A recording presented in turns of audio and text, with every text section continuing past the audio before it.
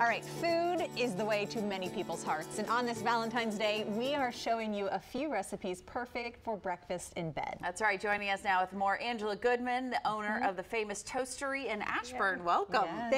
Thank you. This morning we are actually going to have some stuffed French toast, strawberry and cream cheese. I know. We're going rich. We're going a little rich, and then I have brought something that's super easy for husbands, boyfriends, men to make for their significant others in bed. Or wives. Yes, we get the harder one, and they can do it. We get the harder one and they can do it. So our strawberry and cream cheese stuffed French toast. We use a cream cheese with a little vanilla, a little bit of sugar, some cut up strawberries, and we do our Texas toast with all filled in the middle. And this is our French toast mix, which has nutmeg, it has cinnamon, it has vanilla, and you just dip that whole sandwich right in there. Milk and eggs. Yes. Okay. Milk, eggs. We actually use half and half. Oh. So, which makes it a little bit more rich for you. But then you just pop it in your pan once that's all good and done. And then I actually made some samples of our raspberry stuffed French toast as well. So those are all finished. They look beautiful. Yes. So kind of the same stuffing, but with raspberries. So yeah, so we use a raspberry jam for that. Okay. So that's really easy, easy to do. And we just use traditional Texas toast bread.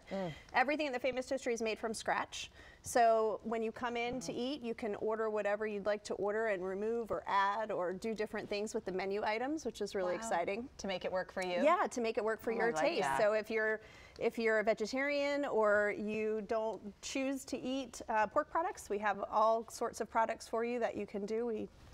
Just catering to us. Yes. Everybody likes to be catered to. Absolutely. I also brought with us some cocktails today.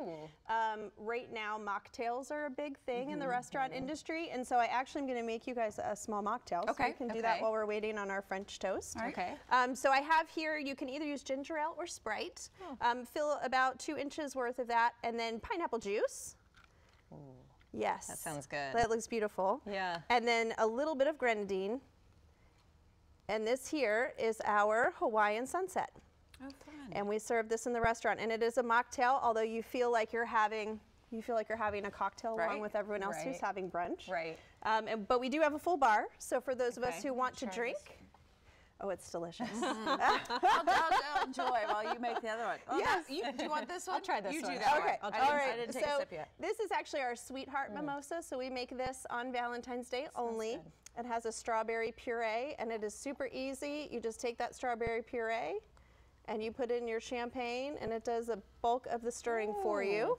It does a perfect pour, Angela. Well, I'll mix it up just a little bit for you so you don't have it all there at the bottom. That's right. Try not to make a mess this morning. There we go. Kristen tries that. I don't want to run out of time. You mentioned the eggs, avocado. Yes, what do you do with that? I did. So we make an avocado Benedict. So we take a full avocado, cut it in half. It is all just avocado. We season it with a little bit of our Cajun seasoning that we have in the restaurant. And then we put eggs on top of that, and we put pico de gallo, and we melt pepper jack cheese.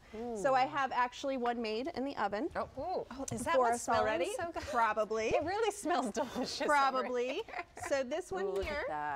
This one here. You put it in the avocado. How creative. Yes. So you put the eggs in the avocado, so the plate is a little warm. Beautiful. So we're going to put it out here, and then you garnish it. You're not in the way. I'm in the way.